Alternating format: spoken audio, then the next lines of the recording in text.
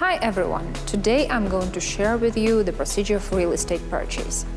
The first step is to find the real estate property you want to purchase, of course. Second is to decide whether you want to pay with cash or rather source investment with a loan.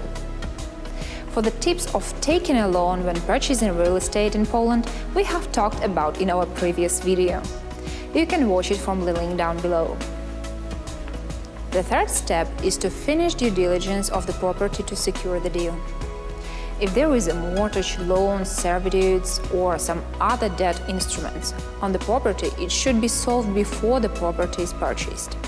For example, without land and bank's acceptance, mortgage cannot be paid or deleted from the property record. If you pay with cash, then there are also two ways of closing a deal: one-time payment and signing a final purchase agreement, or splitting it to two steps, signing a preliminary agreement first and paying a deposit, and after that signing a final agreement with payment of a full property price.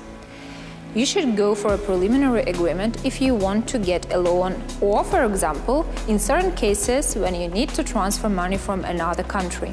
For bigger investment deals, full property payment for the purchase is usually deposited at the notary, so-called notary deposit, or at the special bank account. It is done this way because the Polish law you cannot sell the property in condition.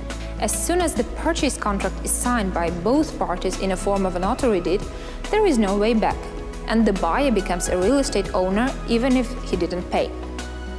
Thus, preliminary agreement can be signed in condition.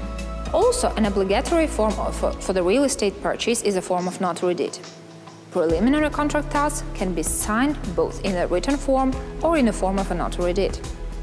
After the real estate property is purchased, changes to the property record called Księga Wieczysta should be sent of the property to have the record, because not all the properties have it.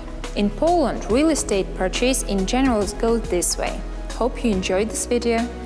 Contact us to have even better advisory on real estate purchase in Poland from down below. See you next time.